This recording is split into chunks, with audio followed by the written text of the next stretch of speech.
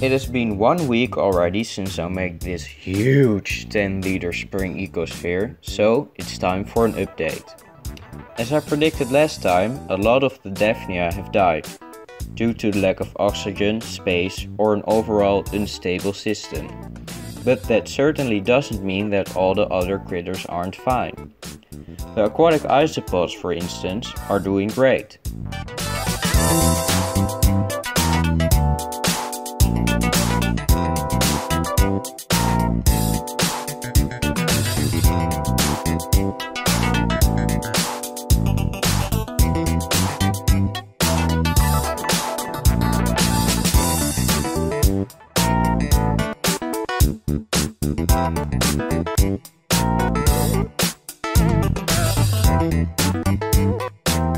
It looks like we are going to have a lot of bladder snail babies, because you're looking at a lot of batches of eggs.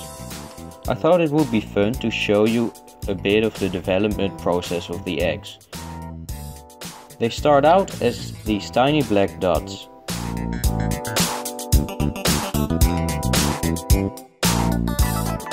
Then they turn white and grow a little.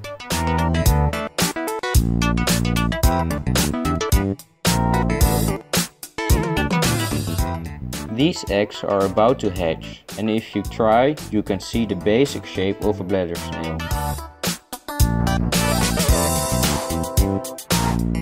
Since there's only about 3 big snails in this ecosphere, there's a big chance some of the batches of eggs came from this snail right here.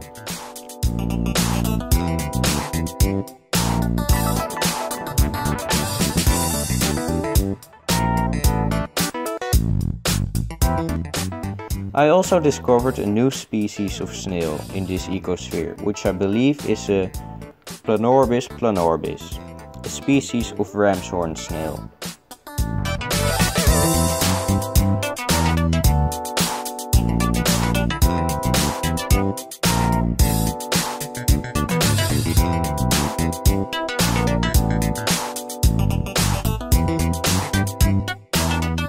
The identity of this water spider still remains a mystery, but there are babies, and they're pretty cute.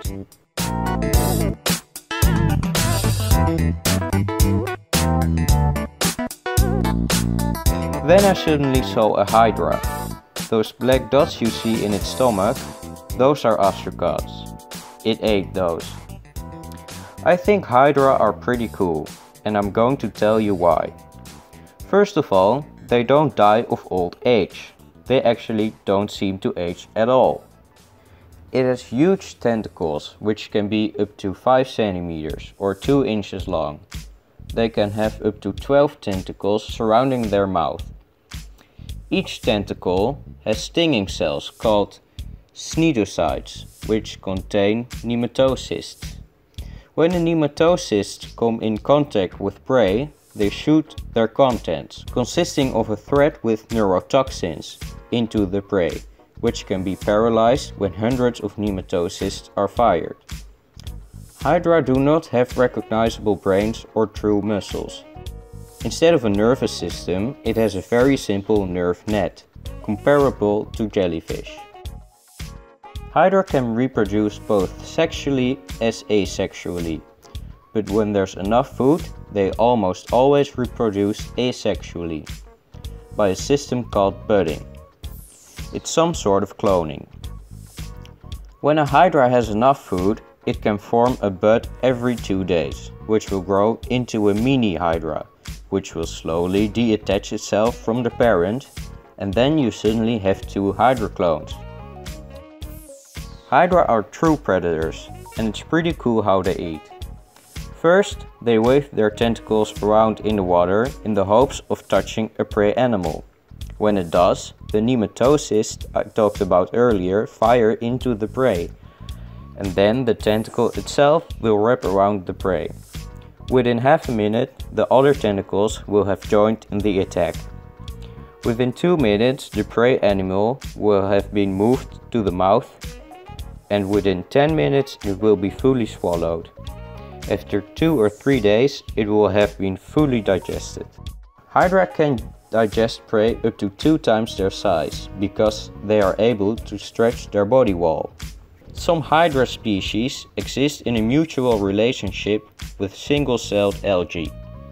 The algae are protected from predators like daphnia by the Hydra, and in return the Hydra uses the photosynthetic products from the algae as a food source. So, if you don't think Hydra are super cool now, well, sorry, but you're crazy. And it's all living right here on my windowsill. The 8-eyed blood hedgehog finally decided to move while filming.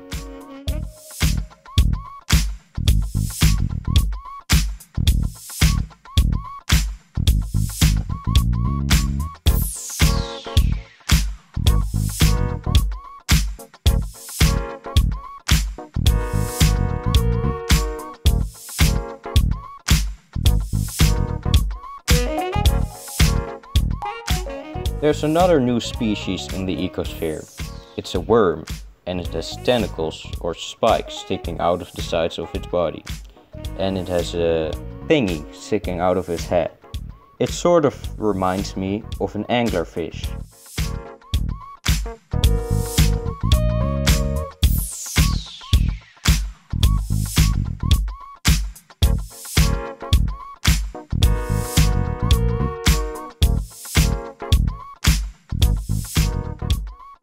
Well, that's the 1 week update on this huge spring ecosphere.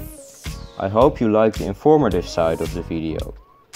If you don't want to miss other projects and other updates, well, you're going to have to subscribe. Thanks for watching.